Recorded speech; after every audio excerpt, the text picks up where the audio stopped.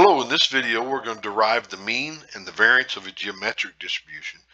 And this is part of a playlist that I have called Mean, Variance, Moments, Mode of Distributions. And there's almost 80 videos in there of different distributions. It's actually a pretty nice little playlist. But for this, we're going to look at the geometric distribution. And there's really two ways to think about the geometric distribution, and they're both correct. But their differences are subtle. So in the first example, we're going to look at how many trials needed to get one success. And so it's supported on the set x equal 1, 2, 3 to infinity, right? We could get a success on the first trial or the second or the third, we don't know. But that's the way to think about it. How many trials until the first success?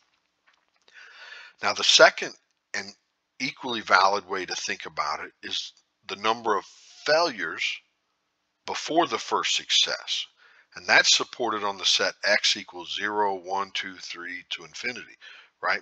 If we get a success on the first trial, then we have 0 failures. If we have a success on the second trial, we have 1 failure. Anyway, just two different ways to think about a geometric distribution. In both cases, we define P equal the probability of success. The probability of failure is 1 minus P, and often denoted by Q. I don't think we used Q in this video, but most people do. So the geometric distribution, and we're going to use one above. It's a random variable x that follows a geometric distribution with parameter P and has density F given by this. F of x is equal to 1 minus P raised to the x minus 1 times P. P, of course, is between 0 and 1, and the domain is all positive integers. Now, first, we always like to prove that it is a density, and here it's a density of the discrete type. Some call it a probability mass function. So theorem 1, the geometric distribution is a density, so let's prove it. So we just sum f of x over all possible values. So from 1 to infinity, this is f of x. Now the P is not part of the index, so it can come out.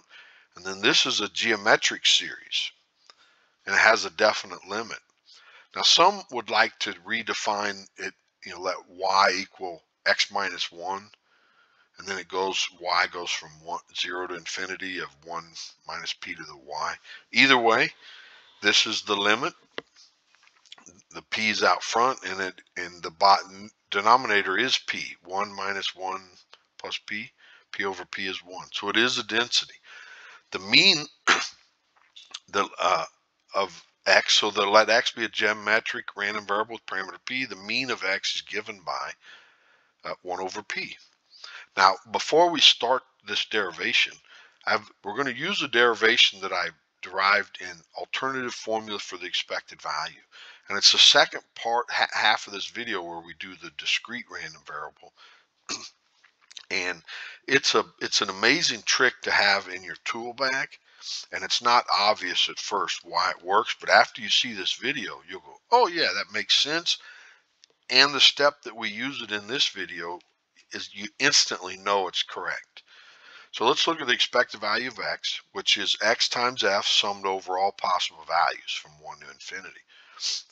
Now, it's this step here, going from this infinite sum to the sum of infinite sums. So x goes from 1 to infinity of f of x equal 2 to infinity of f of x. It almost seems like magic, but after you watch this video, you'll go, oh yeah, it makes perfect sense. Instantly know it. Now let's plug in f of x, what it is. It's this. I go ahead and bring the P out front because it's not part of the index. And we do that for each of these infinite sums. Now I re-index it here because a lot of people like to do that. You don't have to. I'm going to let y equal x minus 1. And then each of these infinite series this one goes from 0 to infinity. This is 1 to infinity, 2 to infinity. So each of these geometric series has definite limits. And the limits, all of them will be multiplied by P, so don't forget that. This first one is 1 over 1 minus, and then whatever this is, which is 1 minus P. And then, of course, that p is multiplied in. Since we start at the second term, it goes in the numerator. So it's 1 minus p, 1 minus p. And then don't forget the p out front. And the same way here, we start the second term. So there's a squared component in it. Well, the denominator to each of these is p, and that cancels with the p in the numerator. And then we're left with this geometric series, and it has a definite limit of 1 over 1 minus p, which is 1 over p. And so it is the mean. It's correct. Now, to find the variance, it's actually pretty tricky, and we need some preliminary results to make it easier to, in the derivation. So let's let x be a geometric random variable, and x, is the domain is all positive integers. And let's find f of x given that x is greater than 1. Well, that is the intersection of x and x greater than 1 divided by this marginal of probability of x greater than 1. But this numerator, this intersection, is just the probability of x, but we had to restrict the domain to 2 to 3 to 4 to 5, right? Because it has to be greater than 1. The denominator carries over. Let's plug in what we have. This is the geometric distribution. Probability we're greater than 1 is 1 minus p. The probability 1 minus the probability that we equal 1, which is p. This goes into the numerator, and this is it. And it's on the support is the domain is 2, 3, 4, etc.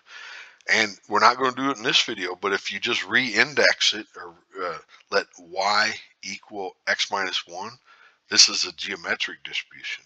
And if you think deeply about what the meaning of this is, we've had one trial and it's a failure. And now it's like starting over. Now, if you think about it starting over, it's another geometric distribution. Anyway, that's what it is. I'm not going to go into that much. So the expected value of x minus 1 quantity squared, given that x is greater than 1, well, that says we take x minus 1 squared times the density, sum to overall possible values. Plug in the density. Let's let y equal x minus 1, and then it becomes this series. But y is an index, right? So we could put w there or z, or we could re-index it as x. Well, if you re-index it as x, that's actually the same as the expected value of x squared. So these two quantities are equal. Similarly, the expected value of x minus 1 given that x is greater than 1 is just the expected value of x. You can kind of go through the same logic here. Now this one is the crucial steps. Let x squared equal this, and it's by the law of total expectation, and you can look that up, and then this step will just make perfect sense. But it's the expected value of x squared given x equals 1 times probability of x equals 1. Expected value of x squared given x greater than 1 times probability of x greater than 1. Let's start plugging in what we know. Since x has to equal 1, x squared is 1, expected value of 1 is 1. Probability x equals 1 is just p. That's how we defined it. Now, I'm going to do the second part here first. The probability that x is greater than 1 is 1 minus p. Now, this part here, the conditional expectation of x squared, we're going to rewrite x squared in a unique way. We're going to write it as x minus 1 quantity squared plus 2x minus 1 plus 1. So this is x squared when you multiply it out. But now, since expectation is a linear operator, it goes into both of those, or all three of these terms. But we have to keep the conditional aspect on each of those. So this is the expected value of x minus 1 squared given that x is greater than 1. And up above, we said that was just the expected value of x squared. And then expected value of 2 times x minus 1, that's 2 times expected value of x, right? We said that here. Expected value of 1 is just 1. Now, expected value of x is 1 over p, so multiply that in.